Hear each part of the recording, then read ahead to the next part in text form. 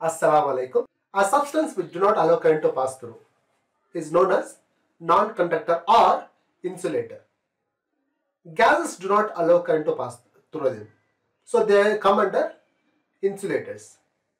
But they can be made to allow current in certain circumstances. When their pressure is reduced, they start conducting current. The conduction in a gas can be studied with the help of a device known as discharge tube. Discharge tubes are usually half a meter in length and 4 cm in diameter. They are made of glass. Here I have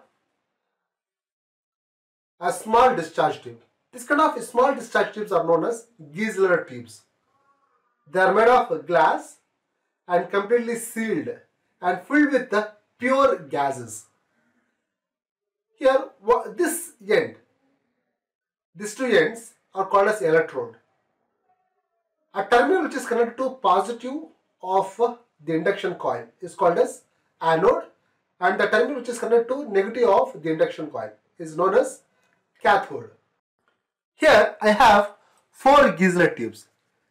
This one is filled with oxygen, the second one is filled with nitrogen, third one is filled with the hydrogen gas, and the fourth one is completely empty. It is evacuated. I have one more tube with me, which is provided with a pedal, which is given a coating of fluorescent material. I keep these things aside. I'll pass current through them. I'll show you how do they work. Let me show you an induction coil. This device is known as induction coil. It is used to produce a high voltage of the order of 10,000 volt.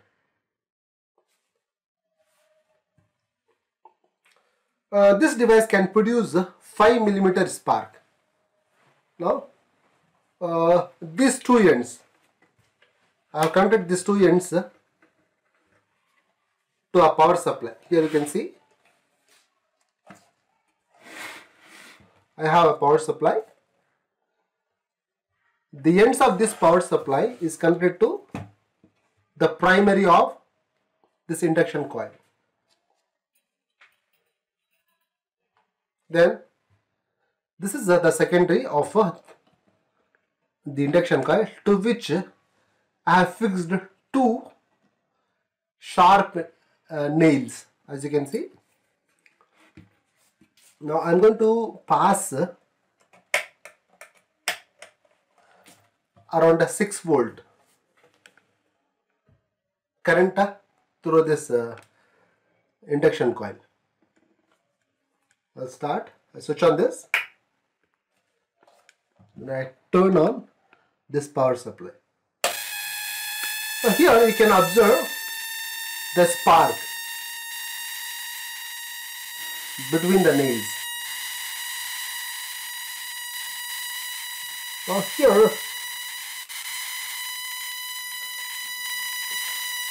this spark is as a result of the ionization of gas present in the surrounding. Now switch it off. Now I will connect the secondary of induction coil to the Giesler tubes one by one, and I will show you how the gas present in the tube discharges or conducts electricity.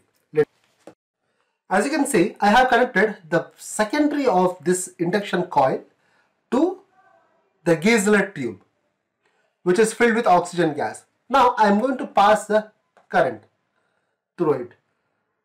Let's see what happens. I switch on the power supply. Here you can see the gas present inside the tube glows. It gives out white light, and the ends, cathode and anodes, emit out blue light. For better visibility, I will switch off the light. Now I hope it is visible to you. I have switched off the lamps. You can see it emits a light blue color light.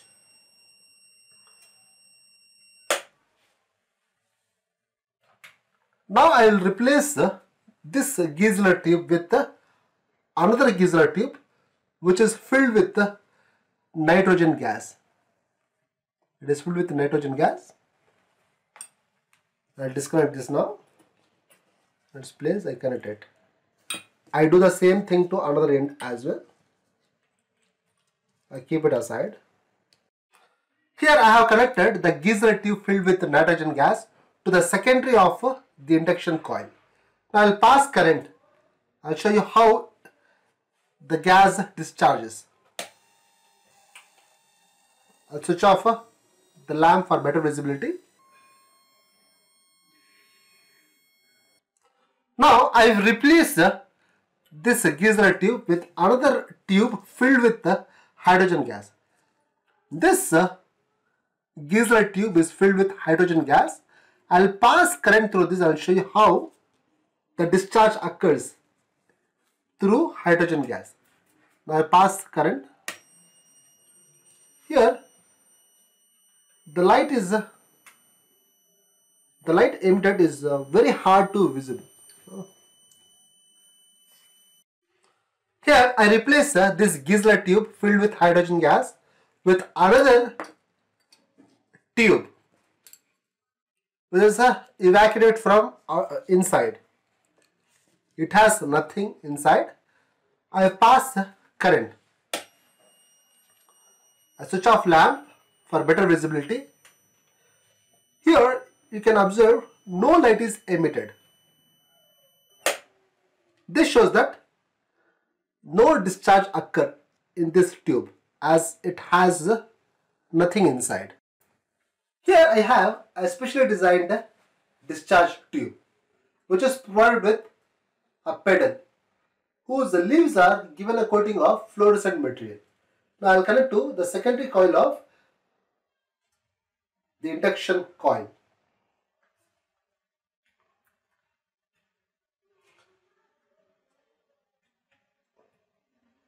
Now I will supply current. Look at this carefully what happened. You can observe the pedals emit out green light. It is due to fluorescence and they start rotating. This shows that the invisible particles which are emitted out from the electrodes have kinetic energy and momentum. They possess momentum. As a result, it starts rotating. Now I will switch off the lamp for better visibility. You can see how beautifully they appear.